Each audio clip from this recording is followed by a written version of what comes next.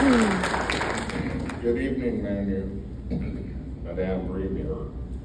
When are you revealing your plan to implement the 4 major election promises you campaigned on concerning reducing the size of government, implementing Alberta pension plan, implementing Alberta police force, and meaningful tax cuts?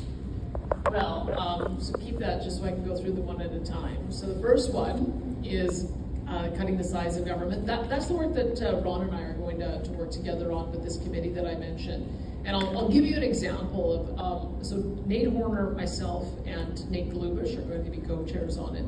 And one of the things that we've discovered is that technology is going to be very key. We had a system in land titles where we had to hire 60 people because it was a paper-based system just to clear the 110-day backlog.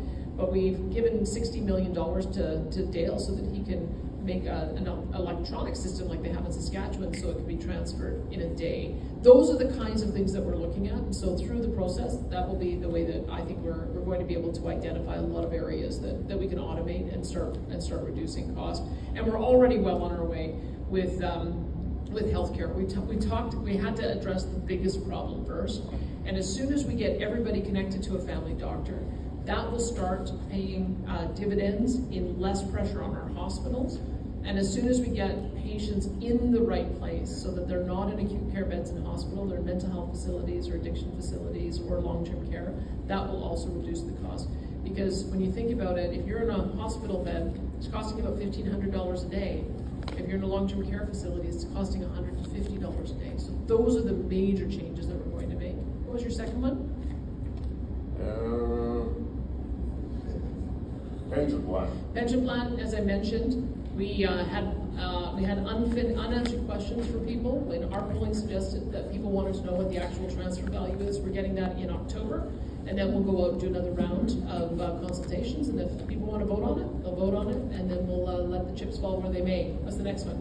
The next one is the police force. Police force, we just passed a bill, Bill 11, in the spring session, making the sheriffs police, so they now have policing powers. And I can tell you, they are responsible right now for surveillance of the bad guys. They do SCAN, which is shutting down drug houses, and they also do fugitive apprehension. And they just had some major successes in the last 6 months in being able to track down these bad guys, get them behind bars.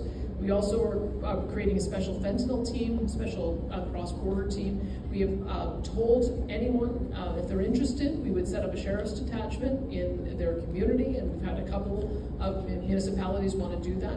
And then in addition, like right here in Grand Prairie, we funded a study so that the local council could determine what policing was best for them, and they just determined to set up their own municipal police force. So they're in a 5-year process to move away from RCMP and move into provincial policing. And so we've made that available to any municipality. If you want to study, we'll give you the dollars and you can decide.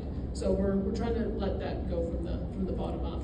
And last one is tax cuts. Tax cut. We're going to accelerate that. As I said, talk to Ron Weeby. He's gonna work on finding those savings, and we're going to accelerate that. A little money. I don't pay Alberta taxes. Right? You get enough from your pension plans to qualify to pay Alberta taxes. Thank you. But that's a good thing that we don't tax you if you make under $20,000 a year. That's one of our